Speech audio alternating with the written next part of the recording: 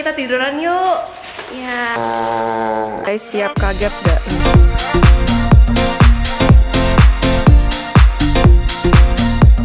Oh my god, this is gonna be insane.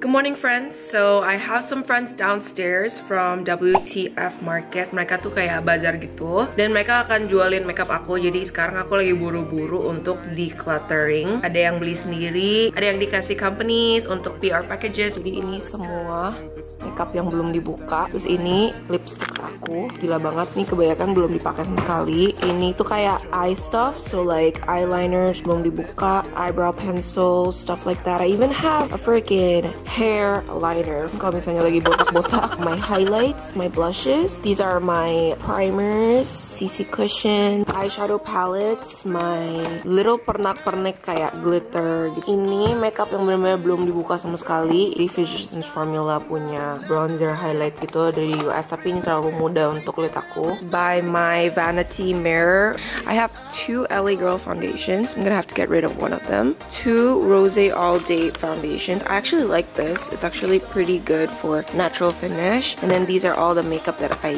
usually use every day. Jadi sejauh ini decluttering PR packages udah segini banyak. Aduh gila, padahal aku sakit hati. All these Smashbox. Ini kolaborasi sama Chloe Morello. Jadi dia ada blushes, terus ada eyeshadow di sampingnya. These are all the bomb lipsticks. Oh ya, by the way, kenalin dulu. Ini anak-anak WTF Bazar yang bakal bantuin. Semua di sini akan berlipatan 50.000. Yes. Ini 50, 100.000, 150. Terus ada yang of course murah banget nih, kayak next gini kan gak akan aku jual 50.000 satunya. Jadi aku bakal gabung. Jadi kayak good deal banget kalian. Misalnya ini satu bundle 100.000. I just wanna like get rid of all this, start a new and buy new makeup. Ini basket aku yang biasanya aku taruh barang endorse yang belum aku fotoin. Studio Tropic punya micellar water. Aku kurang suka ini, TBH. Ini aku gak gitu tahu nih apa, cucumber gel, Oriflame, Garnier, Pera yang baru. Ini warnanya hijau. Ini buat kalau ada redness on the skin. Nude palette juga masih baru. Ini tuh terkenal banget di Jepang, eyedropper untuk orang yang pakai contacts. I have the whole set of matte for lipstick. I actually love this formula, but I already have a full set in there somewhere, so I'm just gonna sell that.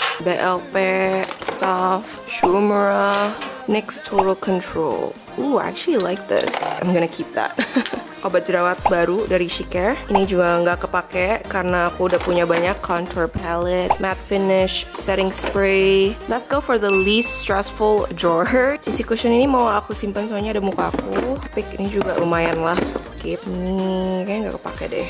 Tapi cute banget packagingnya. Juga nggak kepake, warnanya terlalu muda, Misha. Lucu banget sih packagingnya. Okay, I'm gonna try this CC cushion.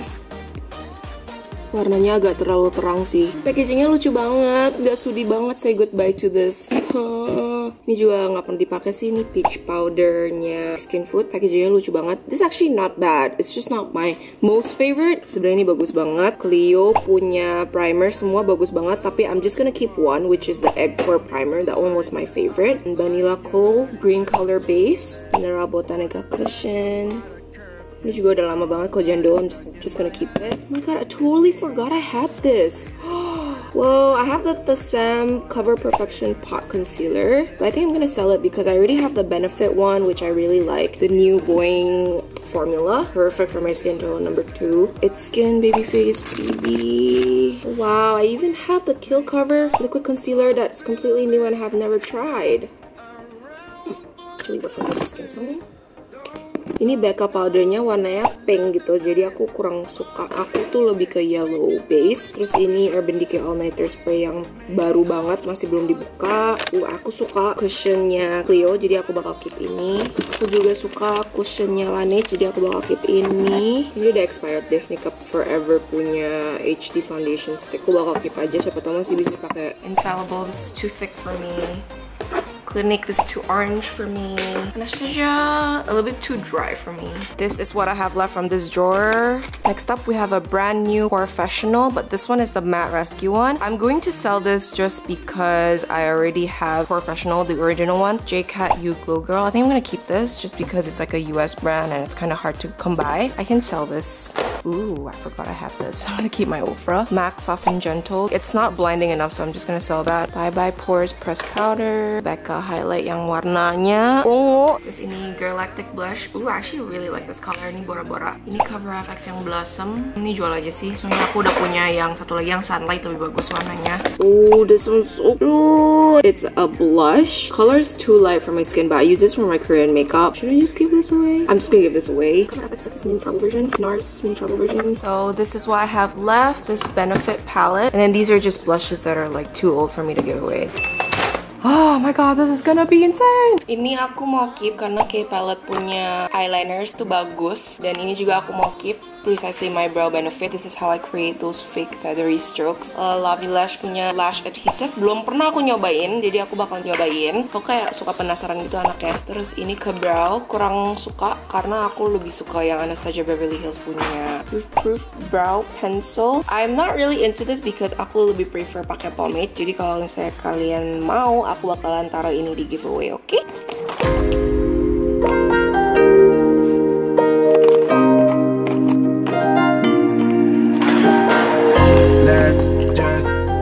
Di sini ada lip liners zaman dahulu kala dari Kylie Cosmetics. Ingat gak sih guys yang aku bikin review segala? Aduh, goodbye guys. Terus ini tuh pencil eyeliner, lip liners, gitu-gitu yang warnanya lucu-lucu.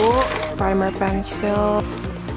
And this is the grand finale. Look at all this lip stuff. Where do I even start?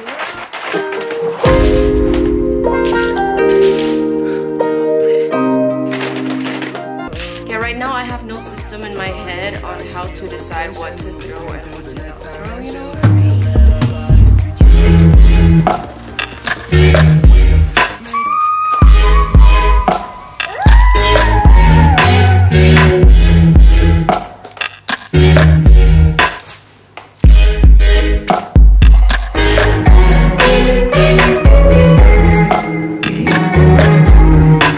Keep all these YSL ones just because they're pretty.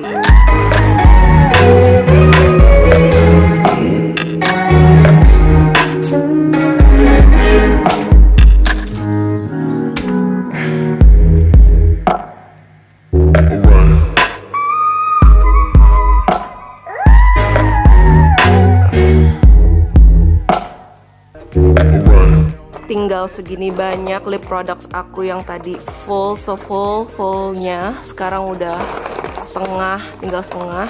And because I love you guys so much, I'm gonna give away this brand new, literally brand new Studio Bluetooth earphones. And then I'm also gonna give away the Pixie/Weili Huang eyeshadow palette. This one is amazing, honestly. I like it. I also already have the Big Bang mascara. I'm gonna give this away to you guys. It's perfect, by the way. It's awesome mascara. Let's just do what you want to. Please don't be polite, cause I like your attitude. I totally forgot aku pernah dikasih foundation sebanyak ini, semua warna. Guys, siap kaget gak ini? Semua warna. Wow. Dia soalnya kirim ke semua influencer, mungkin semua influencer warna kulitnya beda. Dia udah malas nanya gitu. Masih ada lagi guys makeup yang aku declutter. Ini semua makeup baru banget. Aku jual cuma 100.000. Dan ini ada Lorac Pro palette. Ini bagus banget, pigmented. Dan juga ada Lorac yang unzip. Jadi dia tuh rose gold tone. Sweet Peach palette, Too Faced yang hype banget. Terus color pop banyak di sana. Kylie ini semua. Ini cuma 50.000, gila gak guys ini?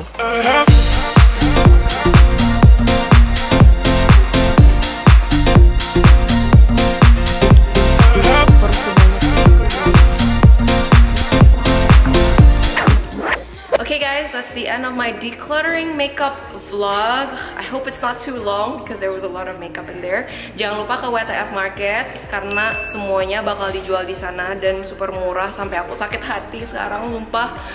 Kalau misalnya ada yang nggak kejual, aku akan jual online. Jadi kalian pokoknya follow Instagram aku aja, YouTube aku, segala macam. Semuanya akan diupdate. Oh ya, kalau misalnya kalian mau join giveaway-nya, jangan lupa like video ini, subscribe channel aku, follow Instagram aku, dan comment down below why you deserve to win all those things. And I'll choose one lucky winner.